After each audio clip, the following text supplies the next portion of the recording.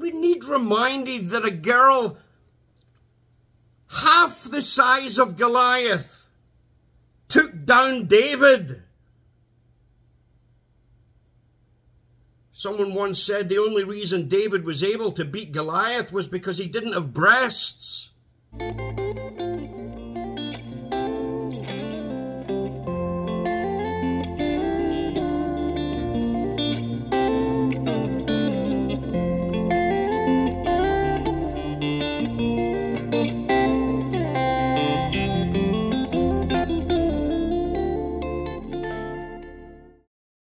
We've all heard the story about the woman who gets up and gets ready to go to church, and her husband has had enough of her choosing God over him, and she gets to the door and he pulls a gun and he says, "Where do you think you're going now?"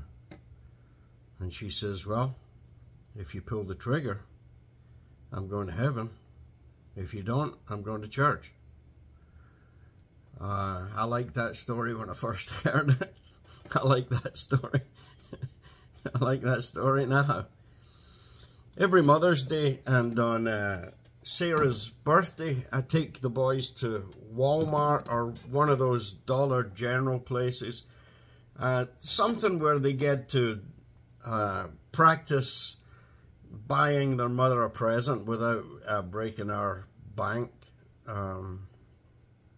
So, given that that's where I take them, not surprisingly, I'm sure, I don't do that because Sarah particularly longs for the scent of cheap candles or desires yet another small rubber dinosaur, or that she gathers around her plastic flowers, or that she particularly enjoys candy that the boys are absolutely certain that she'll like because, you know, well, they like them. But no, I don't do any of that for those reasons. I do it, among other things, to instill a pattern into the lives of the little ones. I do it because I want healthy habits to take root and to flourish. Now, I don't want it to be only a pattern. I don't seek to turn them into mindless, ritualistic little robots. I do it to encourage their relationship with their mother, because at the giving and the receiving, things happen. I do it for what hopefully, intentionally lies beyond the pattern. I do it to encourage love. So we're in Genesis 35, dead and buried. That's what I was going to call the chapter until Jordy alerted me to the Hebrew, and I checked a few other translations to see how accurate he was, and it turns out accurate. So now the chapter is going to be called Dead and Buried-ish. God calls Jacob to return to Bethel, where he was fleeing from Esau, and to build an altar, and it's going to be quite an affair. Jacob's mother, Rebecca, her nurse, Deborah, dies, and she must have been quite some woman to earn a place. You know, when the hired help gets buried and there's a commotion over it, there's a reason for that thing. And, you know, she earns a comment in the book that spares few words. So Deborah dies and was buried. And the words "and was buried" are particularly important words in this chapter. Buried is what we do with dead things. Life comes from above. Dead goes below. It could not be farther from God, death. Light comes down from heaven to illuminate the darkness. That's the order of things. The city on a hill cannot be hidden. No one lights a lamp and puts it under a bushel. No, we put it on a stand. Light and life are from above. Death is down. The chapter puts the final bow on Jacob being renamed Israel. So to all intents and purposes, Jacob dies, and that name is now buried in the past. At least is the hope, which is why we name children, right? Names are sown in hope that the child will live up to what they are called. And God reiterates the blessings to him. He speaks life over Israel, the same life that he spoke over Abraham. And again, he issues the early command that he repeated to Noah to be fruitful and multiply. And not really a command, but a blessing. But Israel's wife, Rachel, she also dies while giving birth to Benjamin, and was buried, the text says, on the way to Ephrath, Bethlehem. And before she dies, she names her son Ben-Oni, son of my trouble. But Israel, who's just had his past buried and his name changed, decides to do the same thing with his son, and buries his son's old name and renames the child Benjamin, son of my right hand. And then finally Isaac dies, and the chapter closes with the words, Esau and Jacob buried him. Because that's what you do with the dead. At least that's what we're meant to do with the dead. If we don't do that with the dead, then sickness and illness ensues.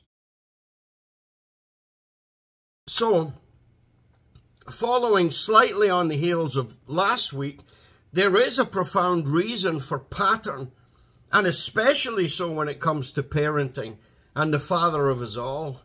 You'll never hear anyone good anyway, commenting on effective parenting without them mentioning consistency. Patterns by their very nature are habit forming, which isn't always a good thing if we enjoy bad habits, but few things will help us develop a healthier lifestyle than forming healthy patterns. Trust me, I'm proving the reverse to be true so that you can all learn from it. So when God engages in such things, in such behavior, such example, repeating the same patterns over and over, be fruitful and multiply, be fruitful and multiply, be fruitful, and sets up his people with certain patterns to follow, then we'd be very silly to overlook such a repetitive flow. It's more than ritual, of course. I mean, even those who despise ritual, in effort to escape ritual, form a ritualistic pattern of avoiding rituals. So they're inescapable. It's simply which type of rituals we choose to engage in that makes the difference. And everybody does it. Families do it. We've got birthdays, anniversaries, meal times, TV shows, sporting activities, vacations, all these things all patterned into our lives. When it comes to our children, we got bath time and bedtime patterns, mealtime patterns, church patterns. We have annual celebrations that fall into the pattern of the entire country when all families come together with things like Thanksgiving and Christmas, 4th of July, and a whole host of other things. So it's more than ritual. Families participate in such things in order to form familial bonds. Athletes would do it to develop muscle memory and strength. Countries do it to instill patriotism. Schools do it to develop healthy study patterns. And God does it to develop relationship. If all it is ritual, then we have a problem. In Amos 5, after saying to Israel, you turn justice into poison and you throw righteousness on the ground. You hate anyone who speaks out against injustice. You are disgusted by anyone who speaks truth. You trample on the poor. Your crimes are numerous and your sins are many. You oppress the righteous by taking bribes. You deny the needy access to the courts. After saying all of that, God follows up with, so I hate your festivals. I despise them. I'm not pleased with your religious assemblies. Even though you bring me burnt offerings and grain offerings, I won't accept them. I won't even look at the fellowship offerings of your choicest animals. Spare me the sound of your songs. I won't listen to the music of your harps. So, throwing the odd sacrifice in God's direction at the appropriate time, in the appropriate manner, in the appropriate dress has never been what God has sought from us. Love loves an earnest desire to have love returned. So this pattern of dying and being buried is of particular interest here, because it isn't only dead people who are being buried in this chapter. In verse 2 it says, after being told by God to come to him and worship, change your clothes, it reads, so Jacob said to his household and to all who were with him, get rid of the foreign gods you have with you, purify yourselves and change your clothes. So they gave Jacob all the foreign gods they had and the rings in their ears, and Jacob buried them. Why? Because that's what you do with dead things. At least that's what we're meant to do. Heaven is up, life is up, and there is nothing alive in these gods. There's no life in them. In fact, the reverse is true. Death is in them. The least they deserve to be is buried.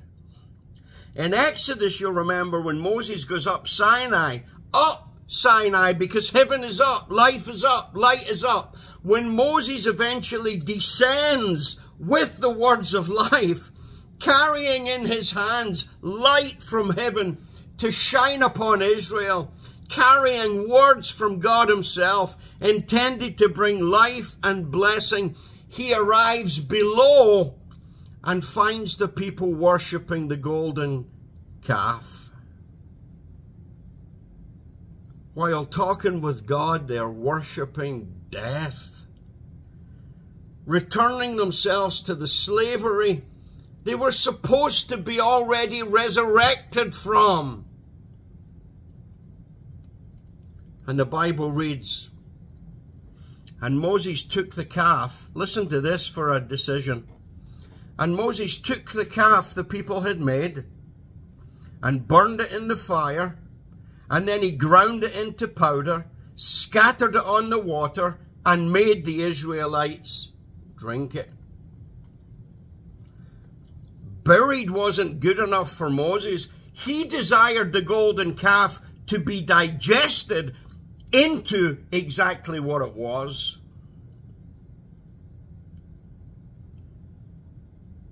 So Jacob took the gods and buried them. Well, at least he buried them, right? According to the NIV and to the Message and a couple of other translations. In all the other translations, the translations that took the time to consider the Hebrew, we discovered that the word actually means hid. He hid the gods underground. And considering the book we're in, Genesis, hid is not a very favorable word in the context of sin. So to be clear, Genesis 35:4 actually reads, Jacob hid them under the oak at Shechem. Now Deborah, the nurse, she was also buried under an oak. But they named that particular oak Allon Bacuth, oak of weeping, again signifying how dear she must have been to them. But no such name for the oak under which the idols were hidden. Well, why would you bury the idols under an oak tree while you're on the way up the mountain to offer sacrifice and worship God? Why not just simply bury them in the middle of nowhere where no one will be able to find them? Well, that's the reason, because no one would be able to find them. What better than an oak tree to help you find them again on the way back down the mountain? So that you can use them when God's not looking or when God's plan fails. Better to hedge your bets, right? 2 gods are better than 1. And this is particularly sad because if trees carry such a wonderful symbolic meaning in Scripture, and they do, perhaps even imaging the creation and the Creator itself with God as its head, this thing that combines heaven and earth, this wonderful structure that mediates between heaven and earth with its roots firmly in the ground and its head in the heavens, bringing from the darkness fruit to sustain life. The kingdom of God, says Jesus, is just like a tree with the birds perching on its branches. The tree of life, as you know, opens and closes Scripture. And then, of course, we have the great mediation. We have the unmistakable tree of Calvary. The mediation between heaven and earth, standing right in the middle of history as our single pivotal point. So where else would all the lifeless, dead and worthless gods be except under all that which is good and prosperous and bringing life to us? Except, of course, if they're not buried at all and just hidden for future reference. It's interesting that the exact same action, putting something under the ground, can move from being righteous to being evil, based solely on intent of the one doing the burying. Under the ground is the least they deserved. In fact, earlier when Rachel stole the gods from Laban, it was probably worth mentioning back then, but I didn't think about it. But you'll remember, in effort to hide those gods, she placed them under her saddle. And I don't mean to be crude, but simply pointing out that that's under her backside. A finer place could not be found for gods.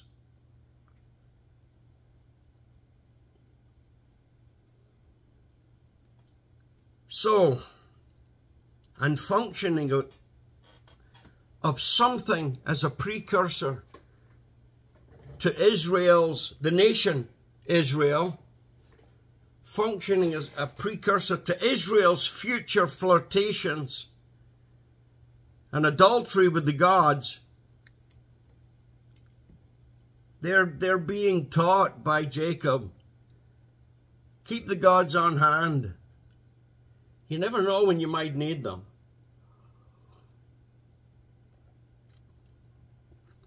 Not that we would ever need to learn this lesson, of course. This is all purely academic for us. We're too sophisticated for gods now. We would, you'd never find us making alliances with Egypt to secure our own safety. You know, just in case God fails us. No, we don't have gods now in this, not in this century. We are modern. We have healthy things like families and church. We have sport. We go to arenas and watch this, and we live in a completely godless society.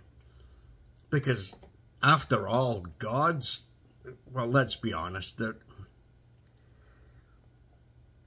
they're just so yesterday. They're so archaic. Who ever heard of anyone idolizing their own family? If that was possible, Jesus would have mentioned the danger of loving them more than we do loving him, right? Who ever heard of anyone loving their religion more than God? Even humans couldn't be so foolish as to search Scripture because we thought in there we would find eternal life. And who ever heard of anyone ever idolizing a sports team, or a singer, or a nation, or a government? Caesar is Lord, and by his decrees we shall live and be prosperous. That's them back then. We'd never say such things.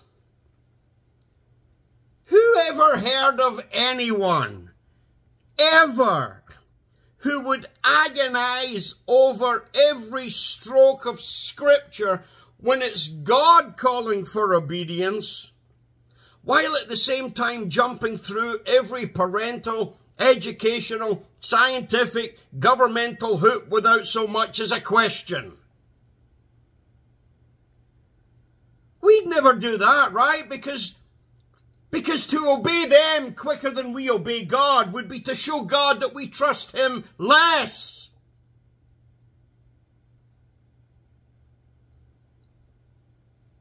So as much as we'll research the Hebrew and research the Greek, we're all about that when the world demands our obedience, right? No, we'd never simply hide our gods.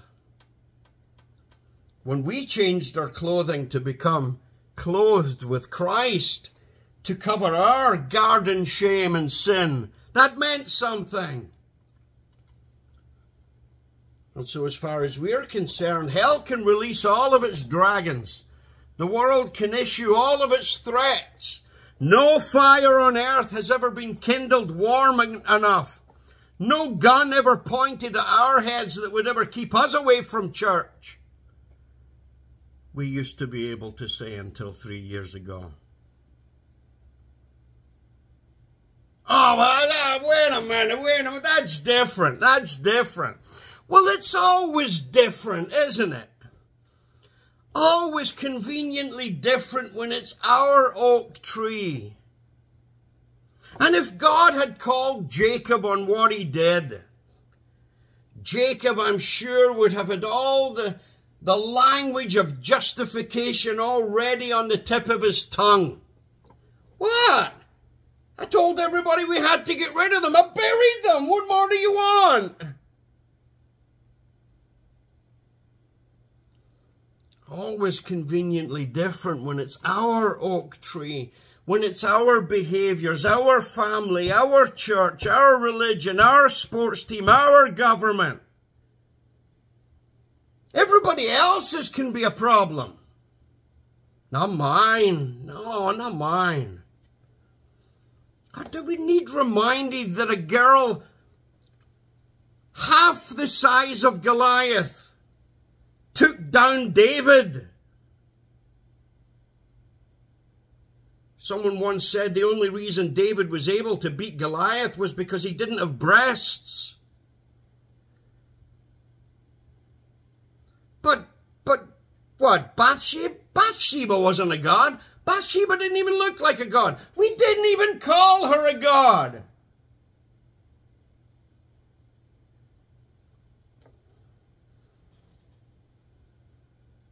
We didn't bury it that deeply. If it was really a god, we would have really buried it. So what do we do with this chapter? Can we call it dead and buried?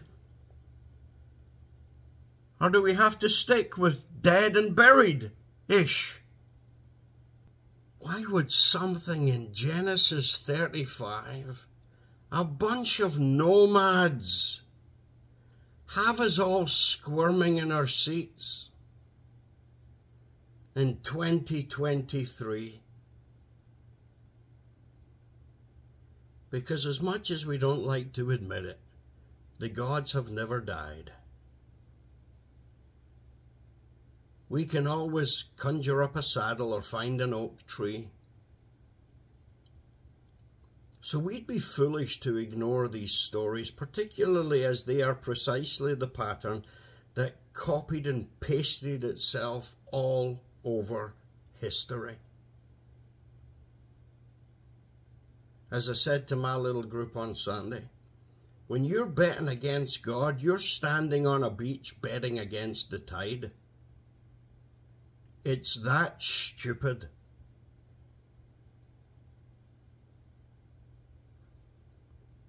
I'm a firm believer in the kindness of God being able to work repentance. But 40 days and Nineveh will be destroyed works too.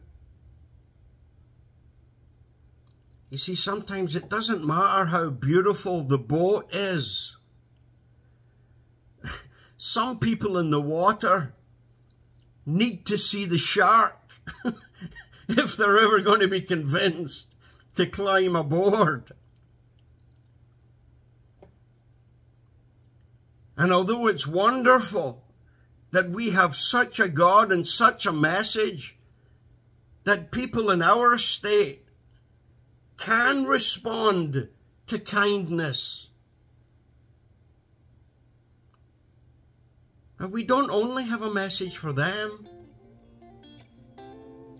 we also have a message for those children who will respond, or only respond, at the arrival of a Father's wrath. Thoughts, comments, questions?